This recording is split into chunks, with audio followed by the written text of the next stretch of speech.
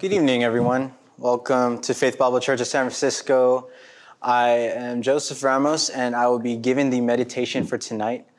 Before we start, let's quickly open up in a word of prayer to allow God's eyes, or rather, our eyes to be illuminated by God and our hearts to be enlightened, and for Him to bless this evening as we meditate on His word. Let us pray.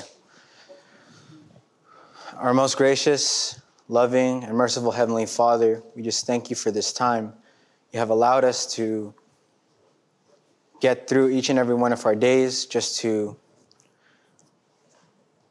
be reminded of why we live in the first place and who we live for, to exalt you up and lift you up, Lord. We just thank you for this time.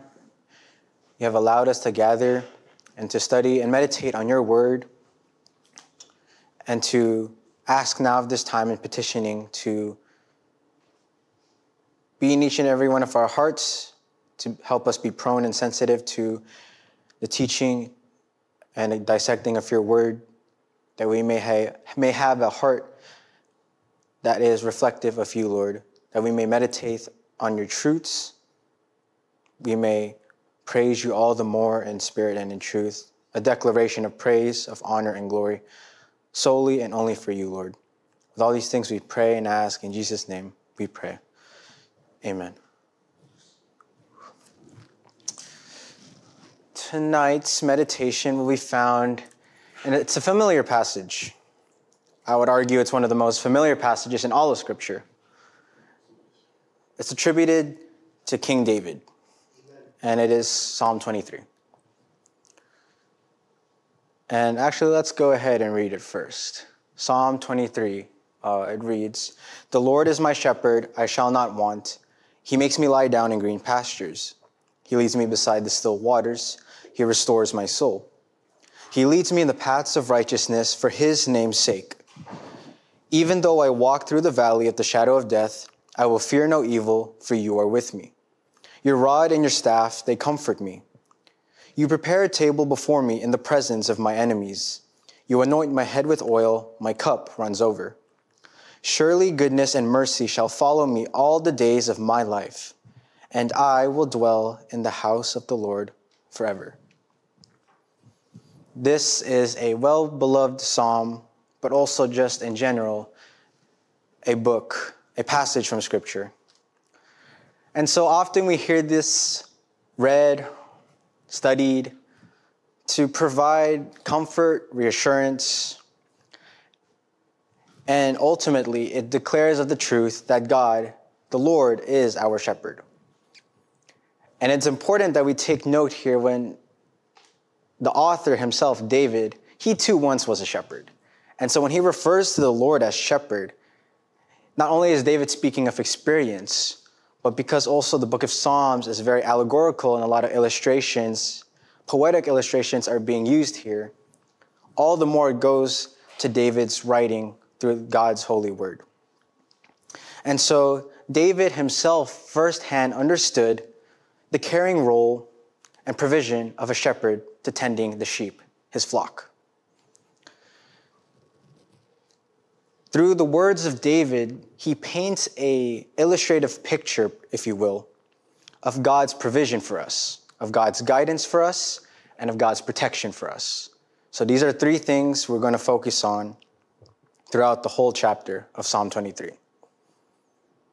And so this psalm resonates with a lot of people, not just because it speaks of our deepest needs, which is provision, sustenance, and rest. But again, it promises all of these things with an eye of eternity. The eternal value that can only be given from God himself. And so whether we're walking through peaceful times in life, even in the low valleys in our lives, there's one thing I want you to be assured of when you walk out of this building tonight, is that God is with us always, as our shepherd, as our provider, and as our comforter.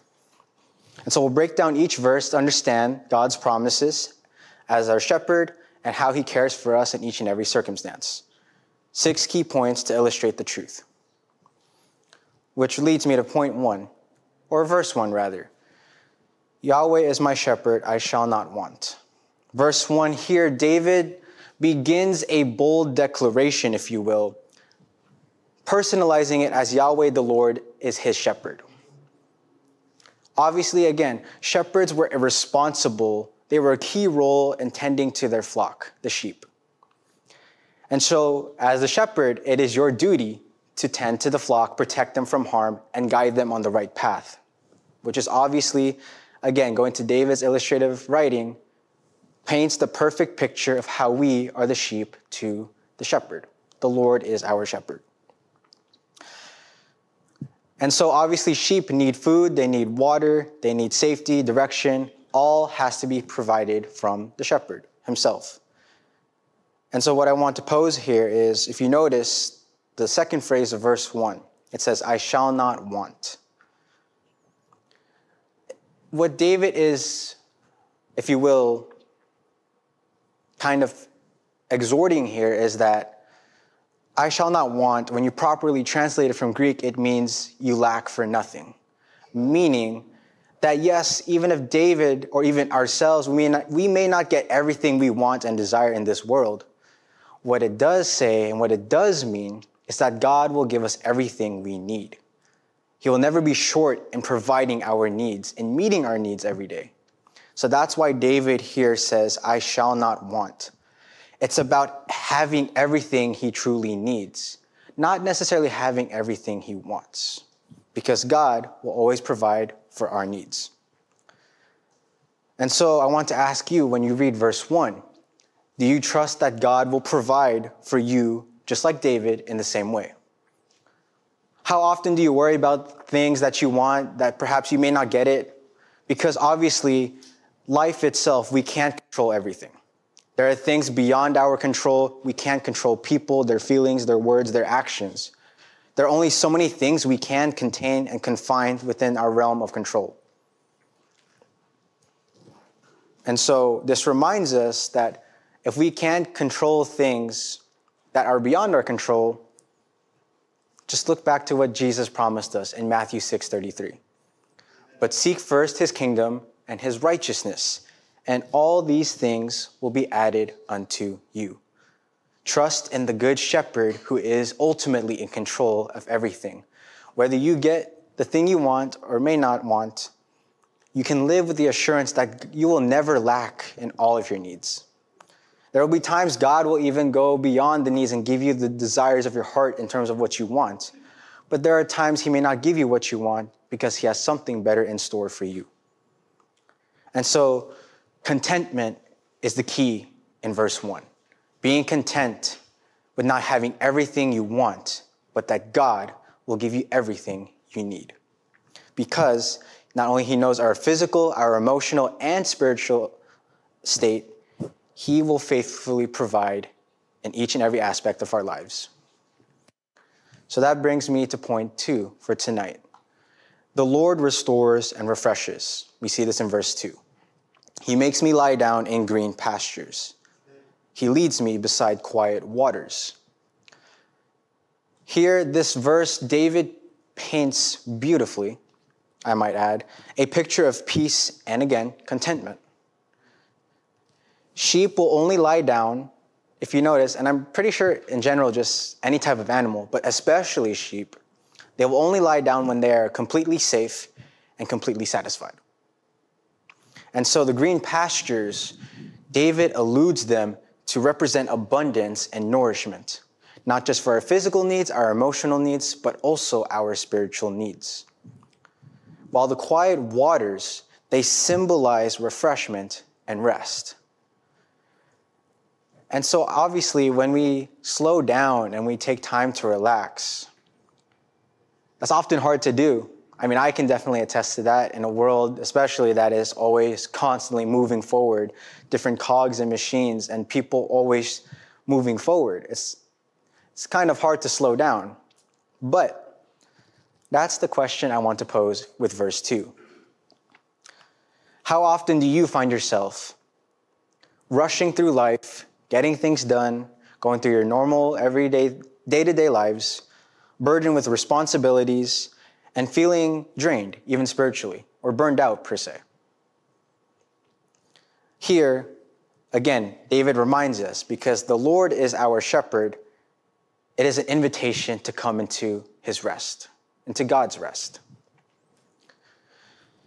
He, referring to God, offers a peace that the world cannot offer, because we see that peace in this world is often cluttered with chaos, and it's always demanding.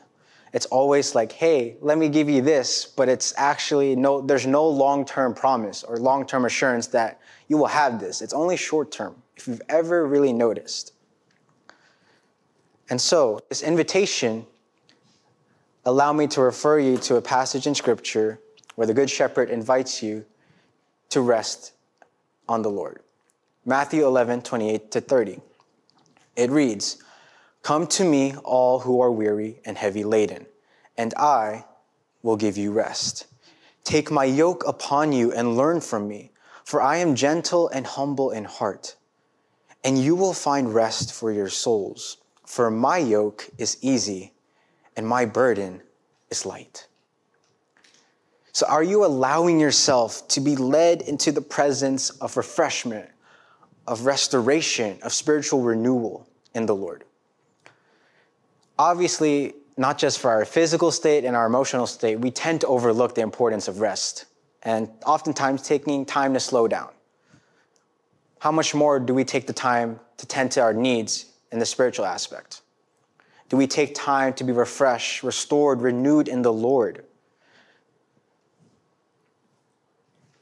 And so it reminds us that God is always wanting to restore us, to renew us every day. Because the flesh is weak, but the spirit is strong. We are always in conflict. And so it'll always be a constant contention each and every day. So that means it's not easy. So the only way to have strength renewed, to have another, per se, motivation to get through the day can only be found in the Lord, the Good Shepherd, where we can only find peace and healing because he leads us through green pastures and still waters. Point number 3, which is found in verse 3, the Lord restores my soul. He restores my soul. He guides me in the paths of righteousness for his name's sake. Again, the theme of restoration and renewal, that is at the heart of God's work in each and every one of our lives. That is the reason why he sent his son to die on the cross for our sins, raised him on the third day according to the scriptures, and has conquered death and the grave, restoring and reconciling us back to him. And so to restore something means to bring something back to its original condition. And so obviously our souls, they often wear and tear and are broken down by life struggles, whether it be temptations, trials, people, or even things. There's so many things in this world we can't control. Some are inevitable.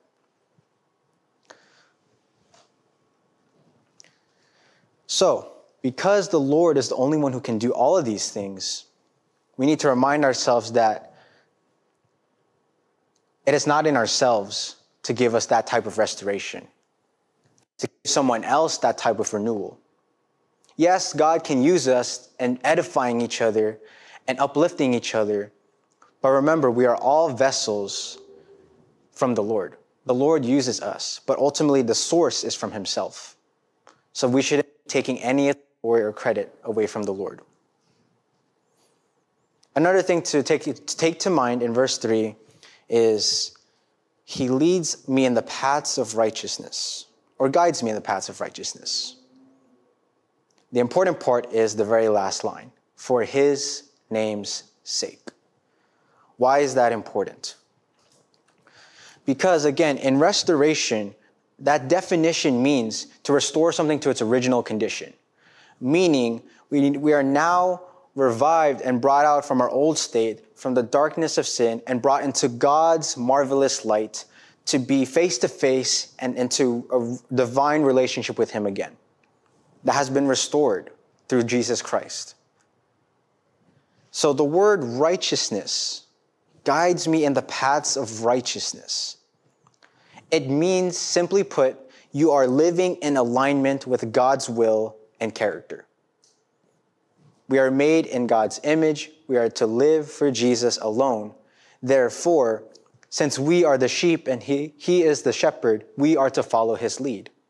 Not to say, oh, this is what I think God wants for me, or to say, no, I'm going to do my own way.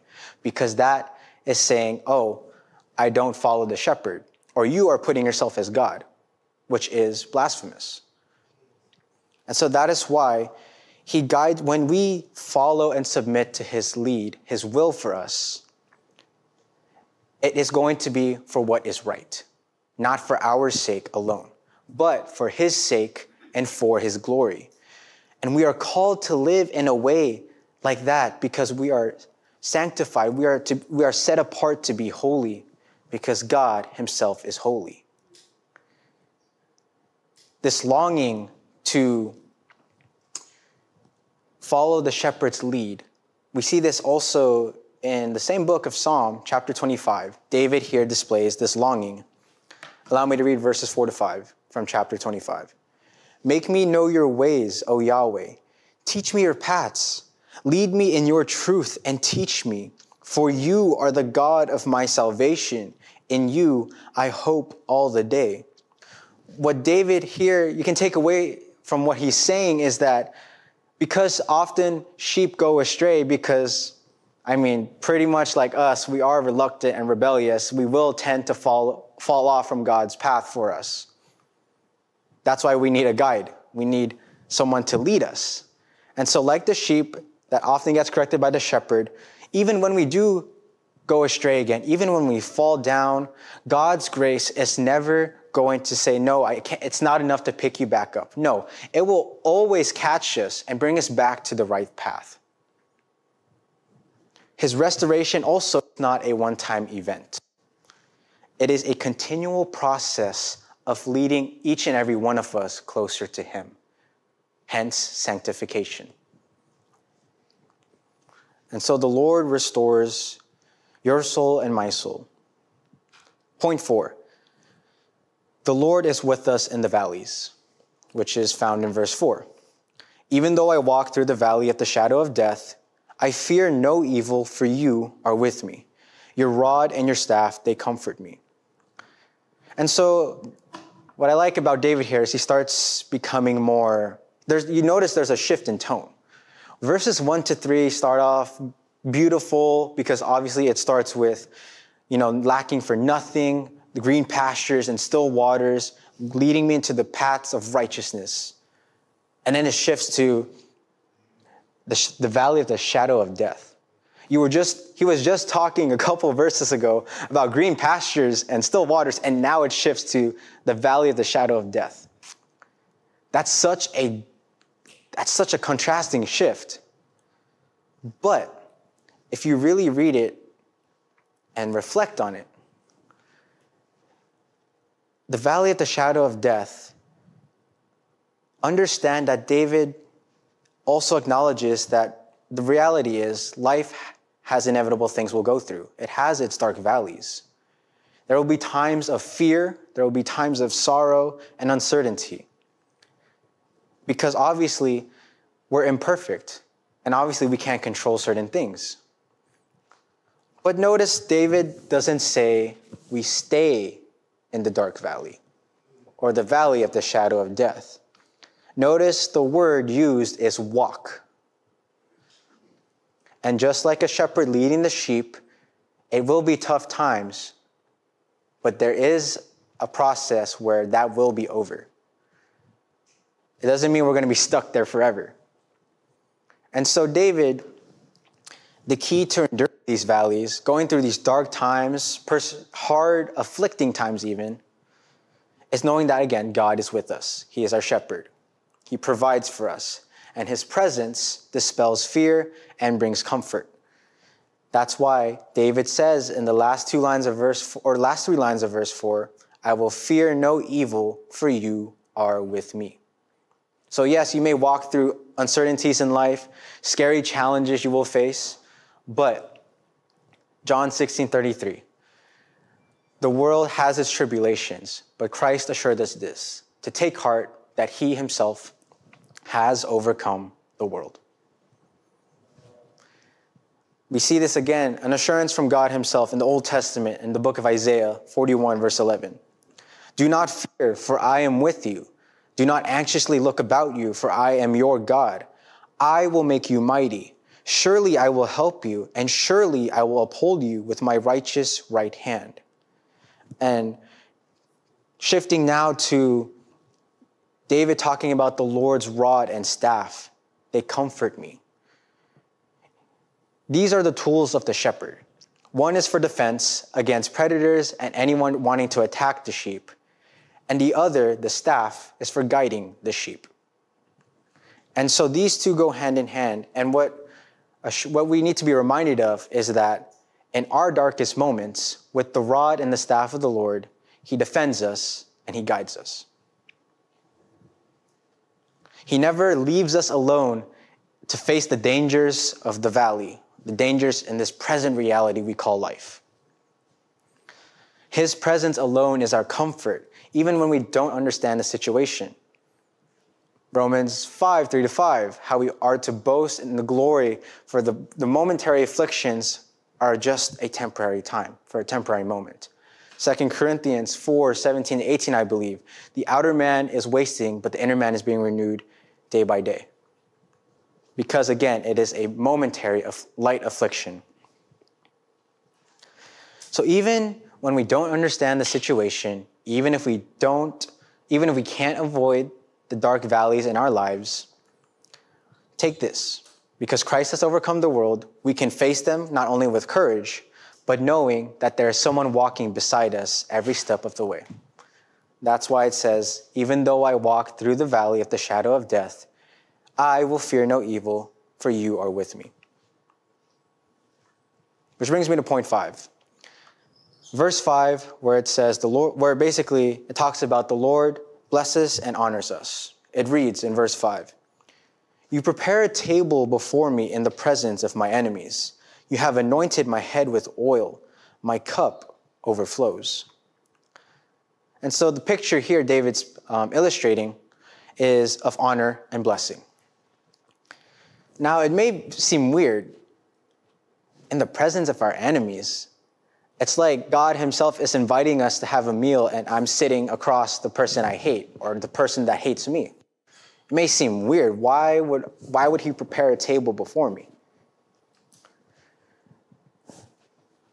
If you read the second half of verse 5, you anoint my head with oil, my cup runs over. It may seem odd, but the reason why God blesses us even in the presence of our enemies is that he's teaching us, and David here himself is illustrating that even when there's all these things around the world that are out to attack us for our faith, that doesn't take away from God's protection over us. His hedge of protection is so much stronger than what Romans 8, 31-39, that alone talks about how nothing can separate us from the love of God.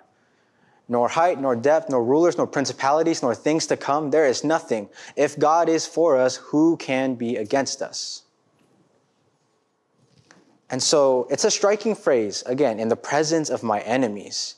But take understanding with the presence of my enemies, meaning that God doesn't take away, the people that hate us. He doesn't take away hard times. But what he does assure us is we are still able to experience the goodness and love of God during those times, even in the midst of people that hate us and persecute us. So that's why the setting is a table. It's a test for us too. Will we rely on God even when when the rubber meets the road, when you meet some resistance? Are you going to take that opportunity to find that you're still able to experience God's goodness and loving kindness in your life in the midst of your enemies? And so it shows us also that God elevates us and blesses us despite being surrounded by opposition. And so our cup overflows because it says he anoints our head with oil and our cup runs over. What does that mean?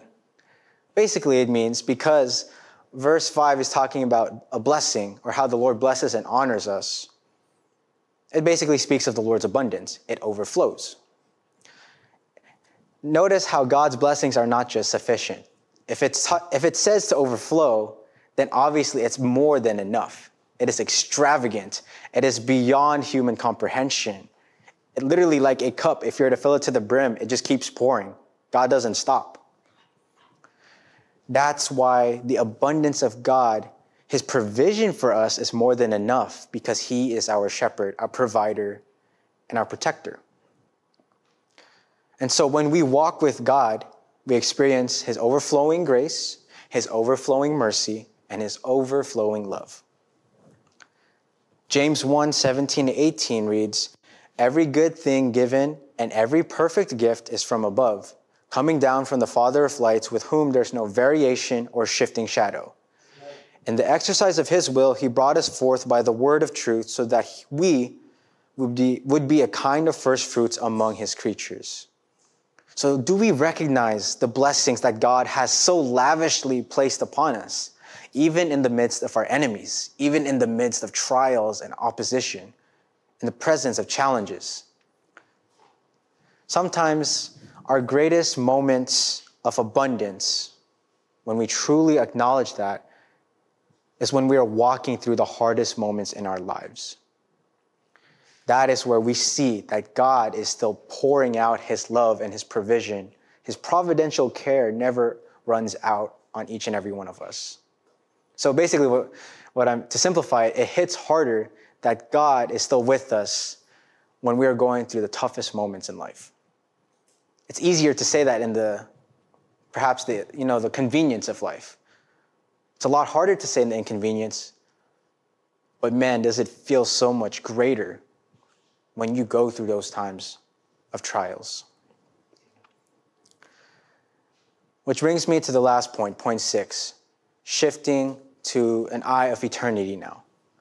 The Lord promises eternal presence. Verse 6, "Surely goodness and loving kindness," or mercy in some translations, "will pursue me all the days of my life, and I will dwell in the house of Yahweh forever." And so David concludes the psalm with a praise, an exaltation, with a promise that God's goodness and mercy will follow him and will also follow us each and every day, each and every hour, each and every second of our lives. Not for even a millisecond will it stop. And so pursue. I want to focus on that word pursue, because here it's a strong word, pursue. It's more than and stronger than just simply following. Pursue, when it refers to God's grace and mercy and goodness, it is an active pursuit. It is one where God chases after us, where God will leave the 99 and go back to the one, bring it back. He'll take us back. That's how much he loves us. It is a relentless pursuit. That's why he died. He sent his son to die for you and I, as if we were the only person in the world. He loves us that much. And so pursue here is, again, it's not just a type of word to say, oh, it's following me. No. It is an active, relentless pursuit, ensuring us that we're never outside the reach of his care. John 10:27-29.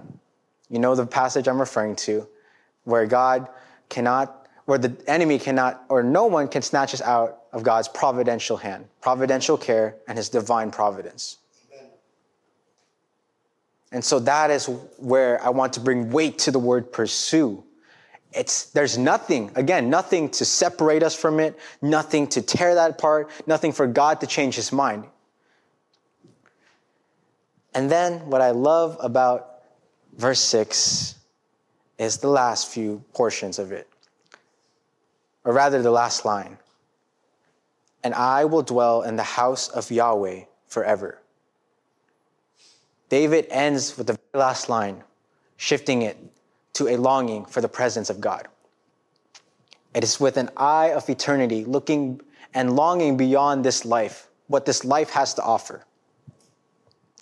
It's not saying that David isn't looking forward to things in life, but rather it is the ultimate longing, the ultimate desire that is waiting to be fulfilled and satisfied, because there's nothing sweeter than to be brought back face to face with our Lord and Savior and to cry, "Holy, holy is the Lord, and worthy is the Lamb who was slain."